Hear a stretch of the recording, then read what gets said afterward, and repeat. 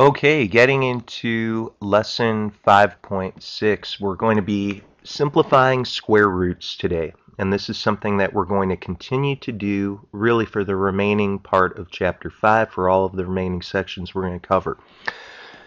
Here's how you can do a simplification of radicals. Take a look at the number inside 18.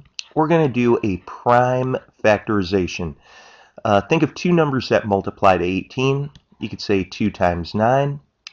9 is 3 times 3. We're looking for the primes. We're looking for numbers that are going to multiply to 18 that are divisible only by themselves in 1.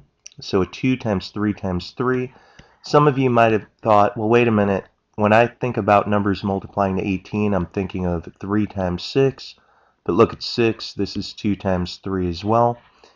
No matter which two numbers you begin with, the prime factorization will always arrive at the same basic prime factorization. So in other words, 18 is a 2 times 3 times 3. Now when we're simplifying square roots, we're looking for two of the same factor. We're looking for pairs of numbers. And in fact, when we find a pair of numbers, what we can do is take that number outside of the radical. What remains is the 2. We only have one of those. And we are done. Let's take a look at another problem. Example 2. For 32, there are many different ways you can multiply to 32. Some kids will think about 2 times 16. You can do that. 16 is 4 times 4. But each 4 is really 2 times 2. Again, prime numbers are numbers like 2, 3, 5, 7. These are the numbers that are divisible only by themselves in 1. And we would like to have a prime factorization, just have primes multiplying to 32. The way you do that is, of course, having 5 2's multiplied in succession. Now, if you would have started off with 32 equals 4 times 8, you'd arrive at the exact same factorization.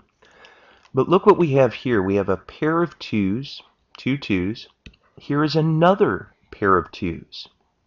So out's going to come a 2 from this first pair. Out's going to become another 2 from the other pair. But whenever we're right next to each other in algebra, that implies multiplication. 2 times 2 is a 4. Our final answer would be 4 times the square root of 2. Let's continue. Take a look at 45. 45, most kids think of as probably 9 times 5.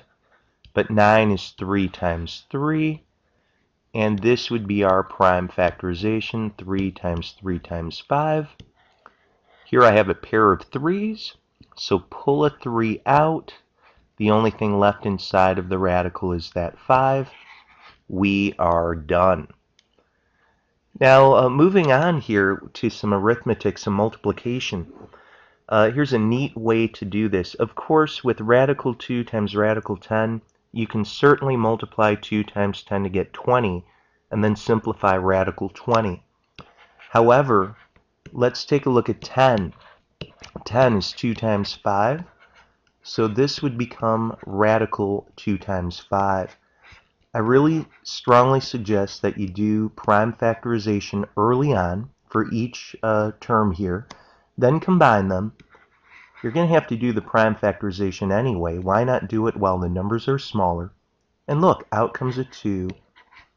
Inside you still have a 5, radical 5. Let's take a look at 21.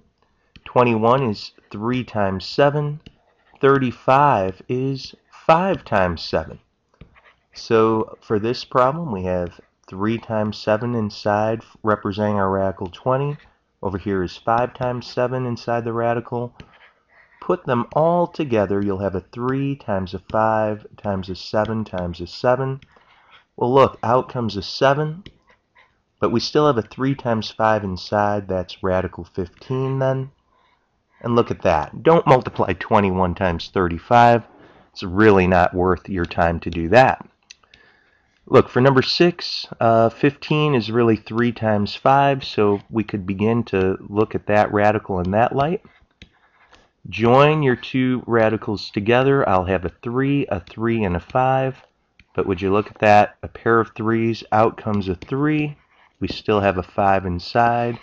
We are done.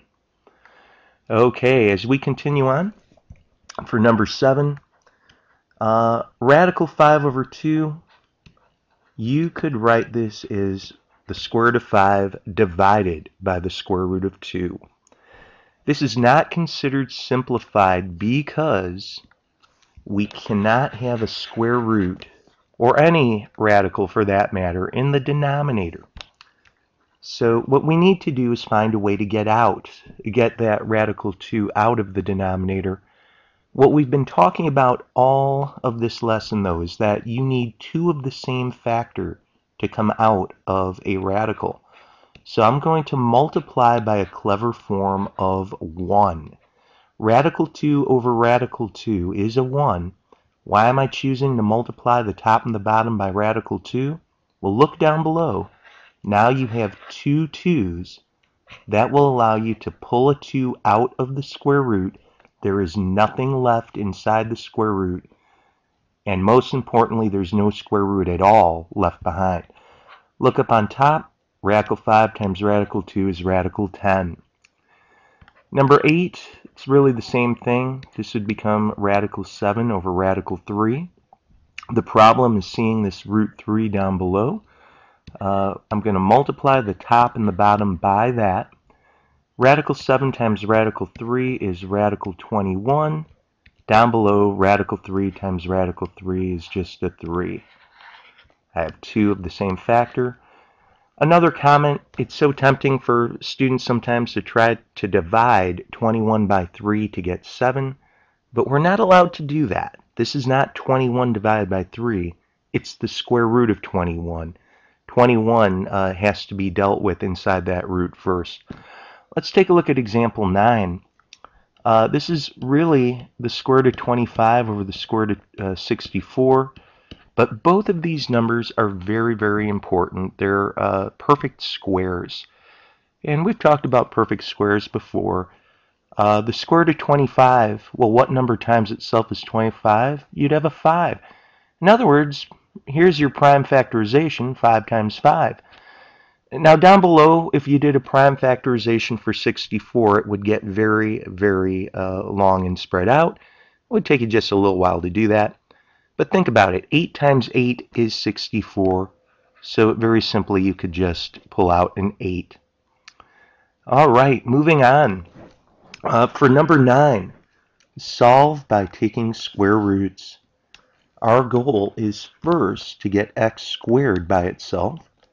And to do that, we're going to minus a 1. And 13 minus 1 is 12. I'm going to take square roots plural on both sides. We're always going to have a positive and a negative square root to consider. And the left side will have an x. Over here we'll have plus or minus square root of 12. Let's break our 12 down. 12 is 4 times 3, or 2 times 2 times a 3. So what we have, nice and simply, is plus or minus 2 times 2 times 3. Well, again, look for pairs. Here's a pair. We could pull out a 2, and we're left here with our radical 3. For the sake of time, we only have a 15-minute time limit using this program. Let's jump over to number 11. Number 11, again, solve for y. What we'll do first is get our y squared alone. To be able to do that, we'll divide by 3. Next, we will take our square roots, but again, when you are taking square roots, you're always going to have a positive and a negative. There will be 2 answers. So you'll have y is equal to plus or minus radical 8. But look at 8. 8 is 2 times 4, and 4 is 2 times 2. What we have is plus or minus 2 times 2 times 2. Well, again, we're looking for pairs of factors. I see two 2's, so I'll pull a 2 out. I'll have a square root of 2 remaining. Okay, we do have some problems on the other side of our notes. And very, very quickly we can come to number 12. Number 12 is different because we have an x minus 5 quantity squared. Let's just get x minus 5 quantity squared by itself. Divide both sides by 2. And we'll have x minus 5 quantity squared is equal to 6. We're going to take our square roots, plural. We'll have a plus minus. The square root of a square here is going to cancel out to just x minus 5. Look at the 6. The 6 very simply is 2 times 3. There are no doubles. Without any doubles, we don't have to worry about simplifying. It already is simplified. One more thing that we're going to do is very simply add a 5 to both sides. And we'll have 5 plus or minus the square root of 6. Last problem, number 13. Getting rid of the 1/7 is our first goal. And to get rid of a fraction, we can multiply both sides by that least common denominator. Very nicely, we'll just have x plus 6 quantity squared is equal to, now you could say 56 if you'd like, and many kids do, or you could leave the 7 times 8 right there, knowing that you're going to have to break it down. Either way, you'll get the same answer. You'd have x plus 6 is equal to plus or minus radical 56. But like I said, this is why, honestly, you don't even have to multiply it together. Look, you would need to find two numbers that multiply to 56. And all of a sudden, you'd realize, well, wait a minute, I need that 7 times 8 anyway to factor that down into the prime factorization. This is going to be plus or minus. It looks like we have 3 2's multiplied in succession and then a 7. Well, I see a pair of 2's right here. So out comes a 2. I have a 2 and a 7 multiplied together. This would be a radical 14. Wow, we are almost done. One more thing we need to do. We have to get rid of this addition of a 6. So we'll subtract a 6, or equivalently add a negative 6 to both sides.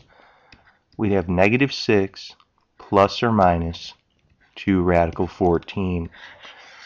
So these are the types of problems we're doing in section 5.6.